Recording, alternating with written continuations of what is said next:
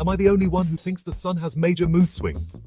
One moment, it's calm. Next, it's shooting plasma jets. Here's what's happening right now. So, here's the scoop. Recent observations show the sun's southwest corner firing off plasma jets. Imagine the sun sneezing out streams of charged particles. Surprisingly, these jets aren't coming from the biggest troublemakers, AR4154 or AR4153.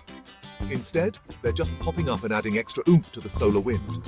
Now, before you start wrapping your phone in tinfoil, relax. Even with these plasma outbursts, there haven't been any major solar flares lately. Yep, no M-class or X-class fireworks this time. But these plasma jets still matter. They can tweak Earth's magnetic field, mess with satellite signals, and even give us extra bright auroras. Scientists are watching closely, using this info to get even better at predicting space weather.